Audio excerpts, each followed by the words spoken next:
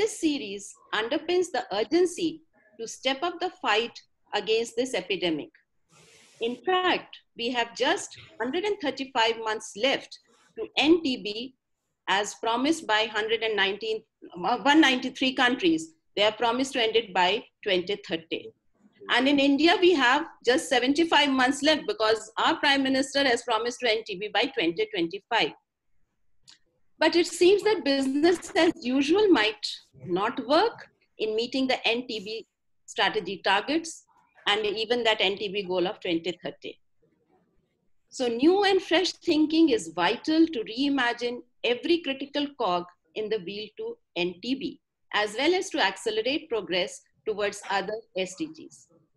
Today's episode of NTB Dialogues features two very special guests. We have with us Charlotte Kristiansson, Team Leader of Operations at Unitaid, and Dr. Dennis Falzon, Medical Officer at the Global TB Program of the WHO. WHO's Global TB Program has been spearheading the fight against TB for several decades, as all of us know. And Unitaid not only invests in innovations to prevent, diagnose, and treat diseases like tuberculosis, but also plays a crucial role in helping implement them so that they reach the people for whom they are meant. We at CNS have had a long association with both WHO's Global TB Program as well as with Unitaid. So we are all the more grateful to our special guests today for finding time to speak with us despite their very, very busy schedule. So welcome, Charlotte and Dennis. Thank you. Can you please share some of the new innovations to prevent, diagnose, and treat latent TB and childhood TB, particularly, but for other forms of TB as well? Okay, so I'm Dennis Falzon. I'm Medical Officer with the Global TB Program. I think before we say that, maybe we can start with some of the latest snapshots on the TB situation in the world as presented in the WHO Global TB report that was released last week, and which shows that that there has been important improvements in notification globally for TB. It's increased substantially since previous years. However, we are still away from the incidence, reaching the whole of the estimated incidence of TB globally, and again, still the progress towards preventing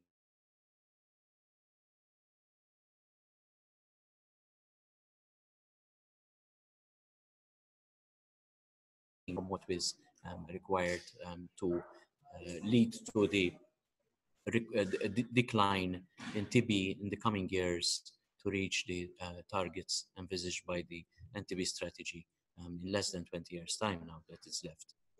I think the important innovations that we are seeing today encourage us that the way forward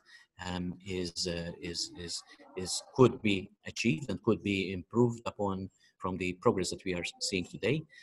We have new pipelines on diagnostics, both for latent TB infection as well as for active TB, meaning that there will be a greater possibility for more countries with a large burden of TB in the world to be able to take action early on, even before people who are at risk of active TB get the disease, and put in new treatments. So we are seeing new regimens, for instance, to shorten the treatment for latent tuberculosis infection. And the standard treatment for latent TB infection was traditionally 6 months or more. Nowadays, you can reduce this to even 3 months of weekly treatment. And we're looking also into the new guidelines now that will be released into early next year, if this the possibility to reduce it even further in terms of duration. So I think these are important developments on the latent TB field. There will be, WHO will be looking at new tests to detect latent TB infections so that we have more certainty on the people who get the treatment are the ones that are more likely to benefit from this latent TB infection treatment. We are also looking at new diagnostics for active tuberculosis. So I think new diagnostics will be coming forward in the coming years, and also new treatments will be provided for drug susceptible and drug resistant TB. So I think the pipeline is encouraging as we move forward, and I think from the beginning we are trying to make sure that any new technologies which are introduced, be it for prevention, for diagnostic, for treatment, are scalable. So they have, we try as much as possible that they are affordable, first of all, that they have a good safety profile, that they are effective, right? And that they have other attributes like shorter duration, for instance, to make them more easy for people to be able to put them and roll them out at the scale that is required to have perceptible effect on the TB epidemic. Anything about what is in the pipeline for new diagnostics for latent TB? Okay, so there are a number of tests to look at, both use as skin testing, so new antigens that can be used to replace the current sort of standard of skin testing with the purified protein derivative. There have been issues to get quality assured PPD available to the settings where it's needed most in the recent years. So we're trying to actively work, and many of the partners are actively engaged in this to put this on a better sort of ground, and hopefully we will have in a very short foreseeable future the possibility to look at these the effectiveness of these new skin testing, but also on the field of the IGRA tests, right? And we have a number of new tests as well showing promise, and which we'll be evaluating also in the same sort of time frame. Okay, and as you said rightly, that not only the tests have to be as far sensitive as possible, but also scalable and also cost effective, because and workable at the field level. Indeed, yes, and we need to make sure that whenever they are needed, they can be used, right? That there aren't, apart from the price issues and the stock issues, that the healthcare workers feel the need to test, particularly in certain groups at risk, right? Before starting the treatment, and these will be important adjuncts to the work that they are doing to identify eligible people and put them as fast as possible on preventive treatment. Okay. What about implementation on the field of the existing innovations which we have and their impact? Yes. So before I hand over to my colleagues from Unitaid who will speak about the important work that they are funding, I think if you look at the global statistics, we can see that if you look at maybe the three main target groups for which were identified by countries last year at the United Nations high level meeting, I think we have significant progress on moving ahead with people living with HIV to get coverage and fast enough, and we anticipate that by the end date of 2022 we will be achieving that target, which was mandated by the UNHLM. However, in the space of contacts, we are moving much more slow, and countries need to step up the work that they are doing to identify contacts, both children who are under 5, but particularly those who are 5 years and older, and to put them on treatment fast enough, because I think these are the groups which will make or break the target that was set forward. We are today at the end of a one-day discussion with stakeholders from the Unitaid grants, and I think my colleagues here will discuss this a bit more.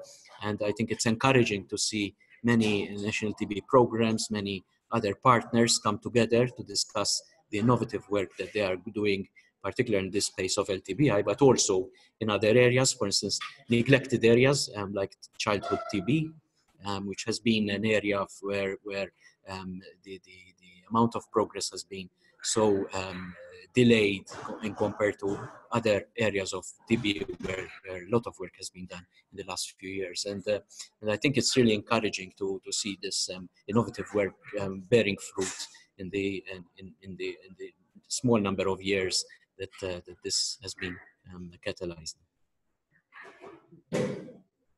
Yes, Charlotte, we would like to hear from you.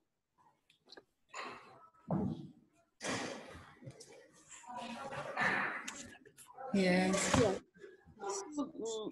Hello. Yes, hello. Yes, we can hear you. So did you hear the question that I'm interested in knowing whether innovations in the field of latent TB and childhood TB, where have they been implemented in the field? Maybe you can share that, and what has been their impact? Thank you so very much. We are, as Dennis said, we are just now today, you are calling us just coming out from a meeting that we had with NTPs and several of our grantees that we have met to talk about exactly those kind of grants, latent TB and childhood TB. So I'm going to hand over to my colleague Draurio. He's our TB strategic expert, and he will talk a little bit more about this. Okay. Thank you so much. Hello. Welcome. Hello. Hello. Okay. Well, as my colleagues told before, we have already some projects ongoing in both areas, in childhood TB and latent TB. Currently, we have two projects that were discussed here to improve detection, because detection of kids, because we have, as you know, a very large number of children that's not detected by any program. So we are supporting projects to increase the detection of childhood tuberculosis, and also other projects working with latent TB to get a better and shorter treatment, as Dennis said about the 12-week treatment for latent TB. Beyond those projects, we are also funding or co-funding projects to establish the safety and the efficacy of these new drugs for children below 2 years old. So currently we can use rifampicin for adults, adolescents, and also for children, but not for those below 2 years old. Now we are funding a study to assess if it's safe to give these drugs for children, and also other studies to assess the drug-drug interaction with other drugs used by HIV program, to see if it's safe also to use these drugs to prevent TB in people that are taking antiretroviral drugs. So beyond that, we are starting to evaluate not new drugs, but drugs, fluoroquinolones, to prevent MDR-TB, not only for tuberculosis, but also for multi-drug resistance tuberculosis. We are just, we will announce during this week in the Union Conference some new projects that were approved by Unitaid to receive grants. One of those projects is addressing pediatric formulations for second-line drugs. So today we have several drugs for treatment of MDR, but not all of these drugs can be used for children. So we are funding Stellenbosch University from South Africa to develop new formulations, and not only new formulations, but also, if possible, to put together these drugs in a fixed dose combination. I don't know if I'm forgetting something you want to add. Yes, about LTBI, as you know, we are funding the Ouro Institute with the Impact for TB project in 12 countries, right, Katja? Yes, 12 countries. 12 countries in 3 continents, in Africa, Asia, and Latin America, to demonstrate that it's feasible to scale up the new regimen with rifampicin plus isoniazid in 12 weeks doses. And this was a big challenge because the price of the drug is really expensive for programs to adopt. So we are dealing with the manufacturer to have a significant discount, and other partners as well. We are discussing with other partners in this negotiation, and we are going to announce this agreement during the union conference also. 31st Thursday, next Thursday in the morning, 10:13, will be announced this new agreement. It's still under embargo. I cannot tell anything else, but you are very welcome to attend this meeting. Okay, thank you. Anything on diagnostics front also? Anything in the pipeline? I think Dennis has addressed the state of art. We really don't have anything on the market, but we have a rich pipeline for the first time in many, many years.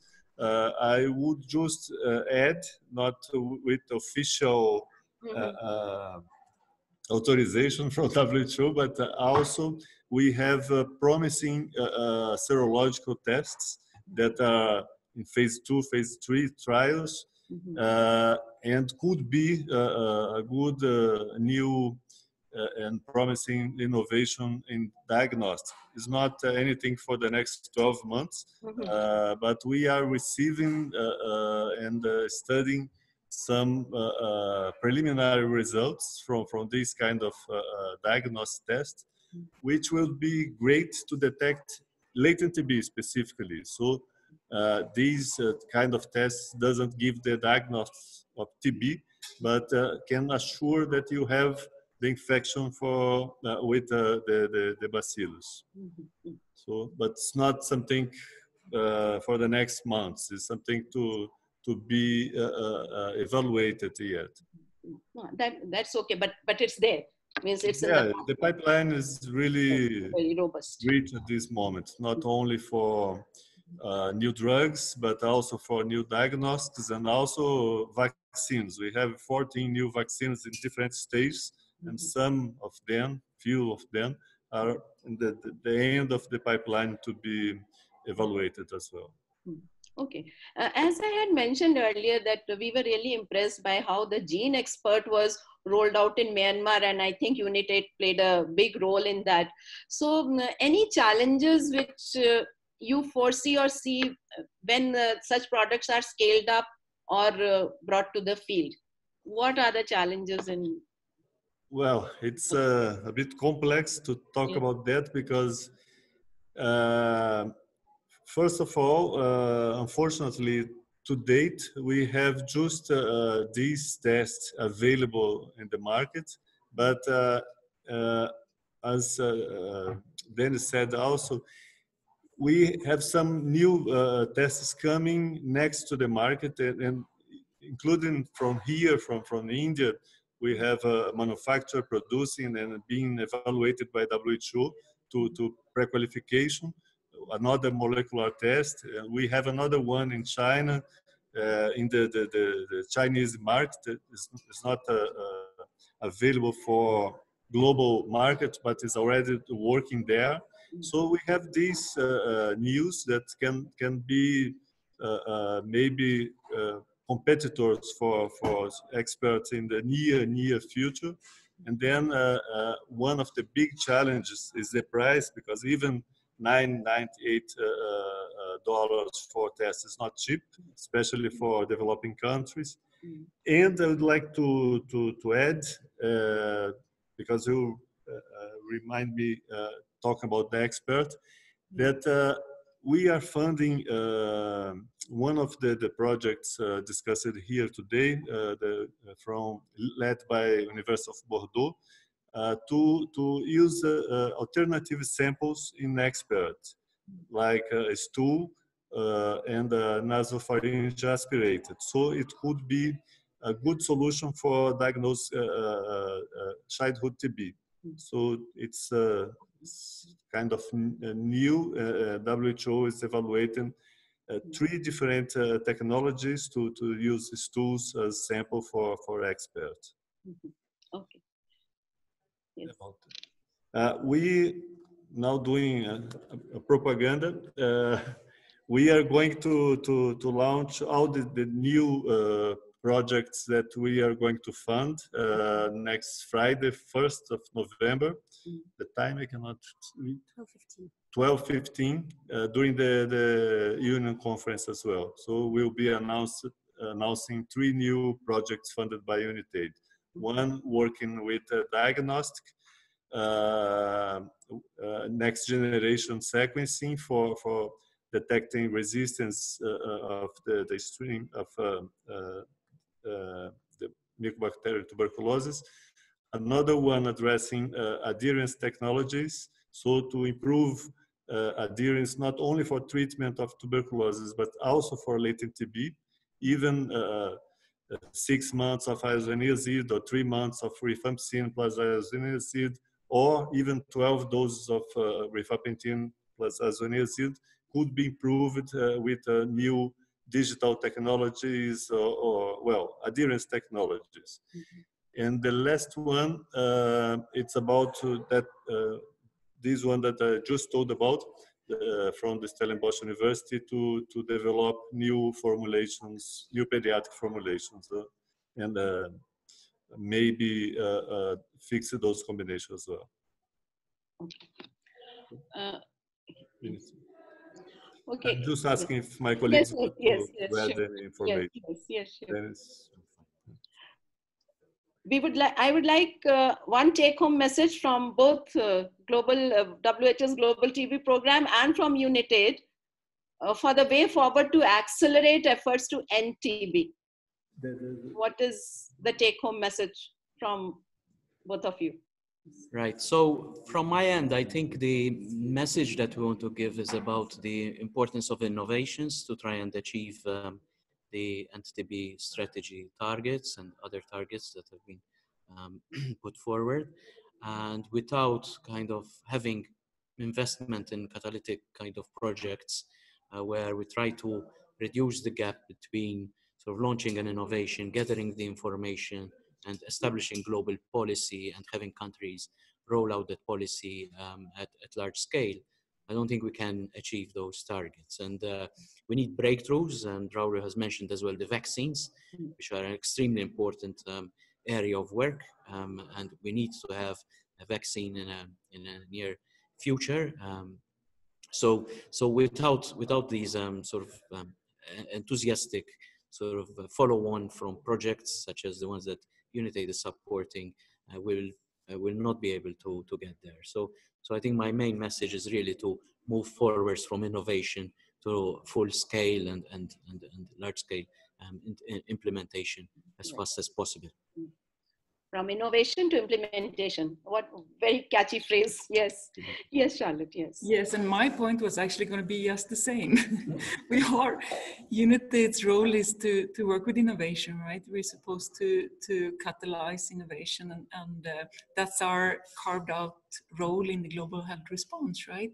But that is nothing without the scale up of those innovations. And we all need to work together to achieve that scale up with all the stakeholders at country level and at global level, with the large-scale donors as well as the implementers and the governments and the civil society, of course. Okay, thank you, Dennis and Charlotte. Thank you so much. Thanks for the opportunity. Thank you. Bye. Friends, you were listening to Dr. Dennis Falzon, Medical Officer, Global TB Program of the WHO, and Charlotte Kristiansson, Team Leader for Operations at Unitaid, in this episode of NTB Dialogues, which is a special CNS series presenting insightful and thought-provoking conversations with leaders to accelerate progress towards ending TB. Thanks for listening and stay tuned for the next episode of NTB Dialogues. Bye-bye. Thanks. I think there was Draurio as well. You have to mention Dr. Draurio Barreira. Okay. And doctor, how do I pronounce the name? Dr. Draurio, last name. Draurio Barreira. Draurio. Yes, thank you very much for updating us. Thank you very much. Thank you. Thank you. Thank you. Okay.